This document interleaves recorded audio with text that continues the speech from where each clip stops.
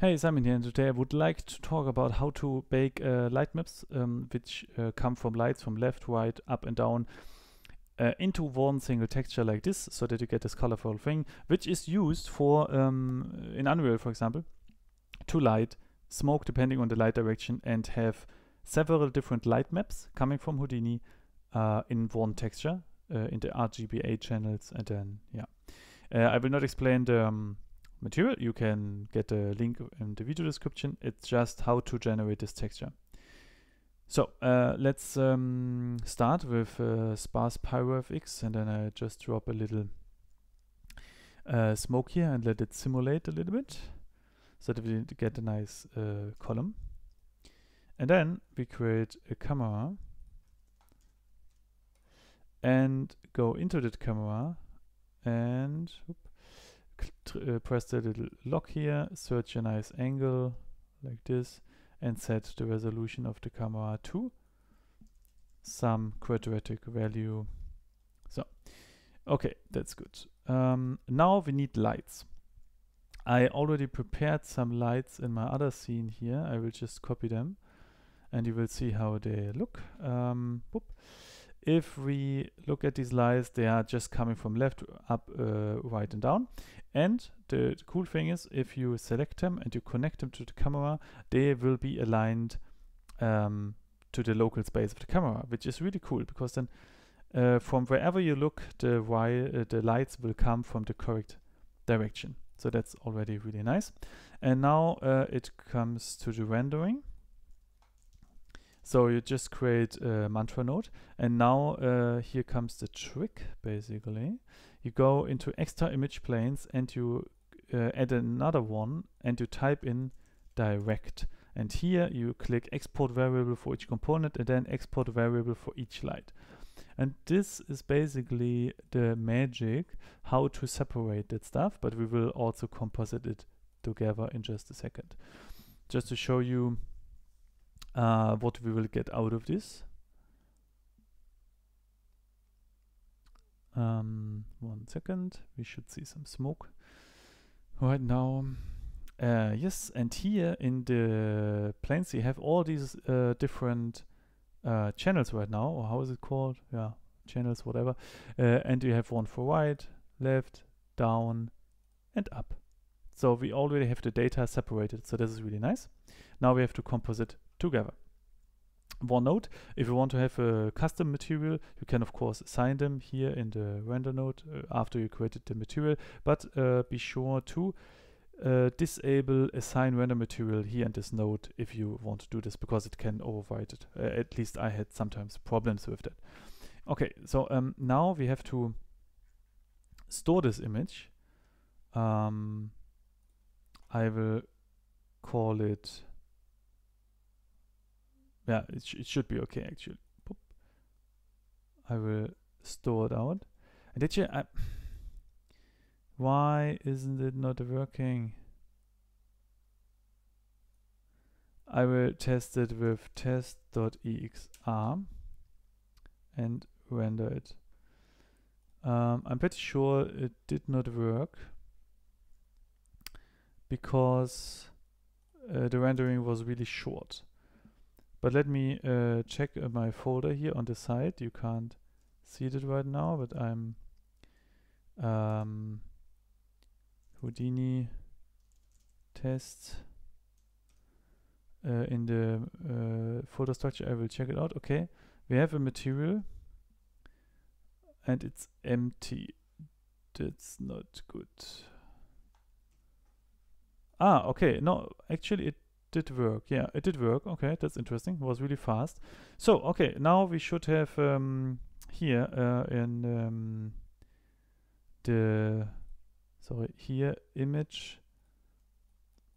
There's already image network. Is it correct? Let me just, yeah. Okay, so image network, and then we create a file. And in here we select our file, which is the second one here. Okay. And in compositing view, we should see it. Yeah, so that's okay. And in here, we should see all the different channels. Yes, so we have them. So that's really cool. Okay, So now we have to store them into a texture. And I will have another Houdini here on the side just to sneak into it from time to time, because the setup was a little bit, yeah, I had to do some stuff. Yeah. But the basic idea is, first I like to search a level node and make it a little bit more contrasty here, so that we have white values in there. You don't have to do this, but I just felt better to push the contrast a little bit nearer to 0 and 1. And now we use a channel copy node. Boop. And we copy the channel into the color channel. We copy, for example, left. So let me see, is this, oops, that should be right, yes. And we do that with the other channels as well. So here we copy right, then down and up. Let me check for the last one. Yeah, okay. So, and the problem is that we have to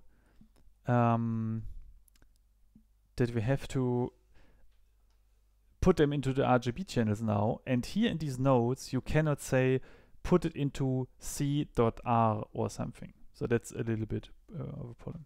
So what I did was I took a level node here, went to, let me double check this, went to R, for example, and reduced this one. So now we have, wait a second, and this one as well. So yeah, now we have only the blue color values here. So this will be in the blue channel. You can of course make this, put all these things in a different order if you want this. So now this here is the green one, and then we have here of course the red one. So okay, so that's okay, and now we add them together. Boop, boop, boop. So oof. Okay, and now we have 3 of our channels in one texture, and then let me see, yeah, and then the last thing, we use another channel copy because we have one thing left. Channel copy, boop, and the target is the alpha channel, and then we put the last thing here. Source is this, so because we copied this one here to C, and here we will copy it into the alpha. So what we get is that in the alpha we have the version from, what is it? 1 second. Up direct, but it looks, wait, something is a little bit weird to me, at least. It appears that the up direction looked, why is it so bright suddenly? Direct reflector, sorry, up. Sorry, I look into the alpha. Okay, that's stupid. So up, okay, this is the up thing we want.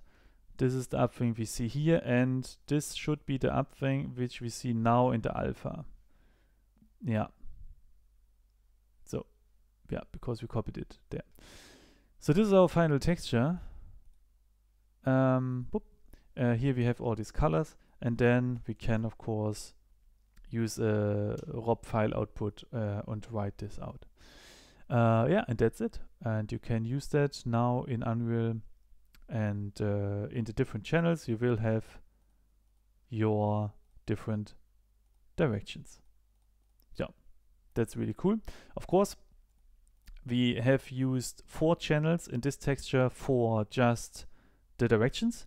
Now you really need to store the alpha of this texture, the actual alpha, which looks like this, into another texture. Which is okay, because often, I at least had it like that, in my other texture, I also stored values for my explosion, because it was not just smoke, it was also some fire. So the other texture contained the emissive values as well, plus the alpha, and this one texture contained only the light information for the smoke. So I end up with 2 textures, yes. But the results you get are really, really nice. Okay, I hope you learned something. Thanks.